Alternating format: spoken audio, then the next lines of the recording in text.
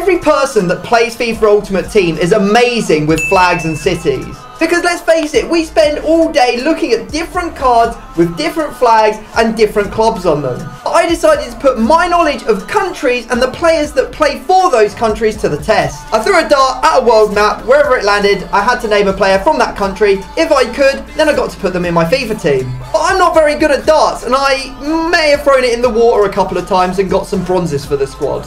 If you want to see what happened in the full video and get involved in the giveaway that was in it, then check the video linked in the pinned comment.